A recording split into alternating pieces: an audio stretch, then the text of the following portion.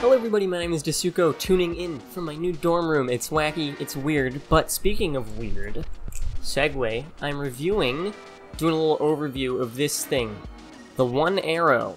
This is an original design by clone manufacturer TheOne. The arrow weighs in at 3.4 ounces, making it lighter than the knot, which is kind of strange, but I like lighter balisongs. So, like, handles are listed as 25 centimeters, but in useful terms, that's 9.8 inches. And I got it in this red, but it also comes in blue, black, and silver.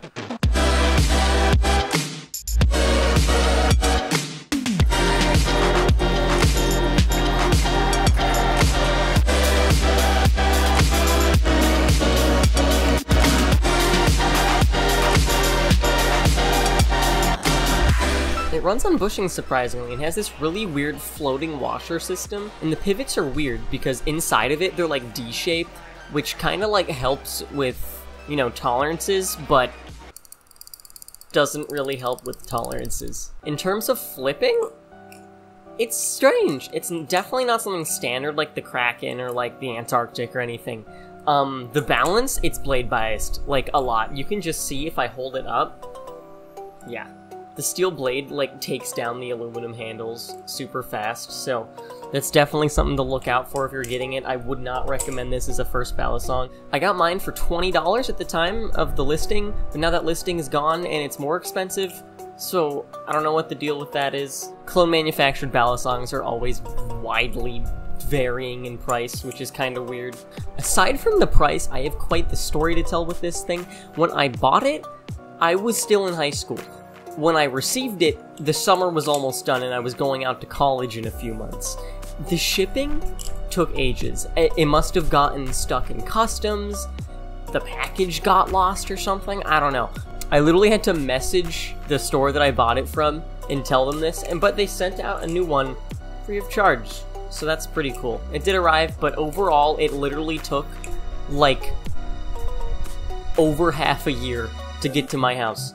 So that was kind of wacky, but for the price that I got it for, I don't really care. The balance of this has really made me think about, like, how the balisong community views balisongs that are different.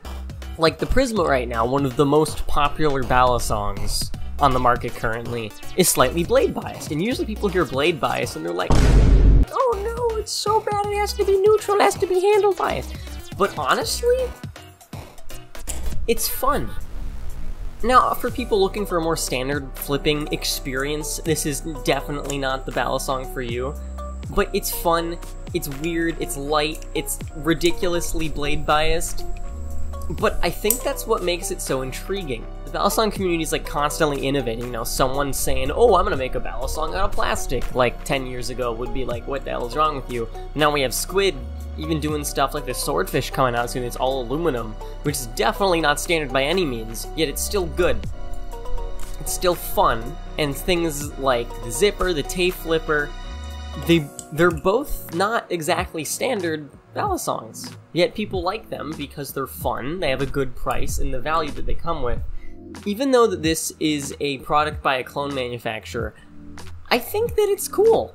Like, certainly stuff like a Kraken clone or a Tsunami clone or like something like that would be loads more standard than this. This is an original design. It has its own unique weight profile, its own unique balance. The grip on it is great. The design, I think, looks sick, minus the blade being ridiculously large. I like it.